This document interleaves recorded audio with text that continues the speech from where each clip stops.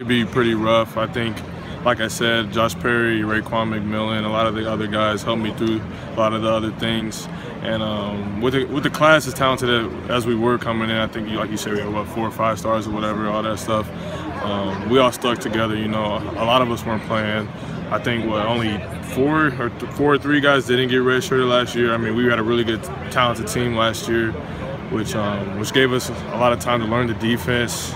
Even though sometimes it's hard to think that way, like you're learning the defense and everything. But overall, it was a good experience, I think, for all of us. It made us a lot tougher as a class, kind of bonded us together. Right. And so, yeah. So now that you're healthy, what do you think your role is going to be this year? What are you hoping it's going to be? I hope my role will be, I'm definitely going to be on a lot of special teams this year. Okay.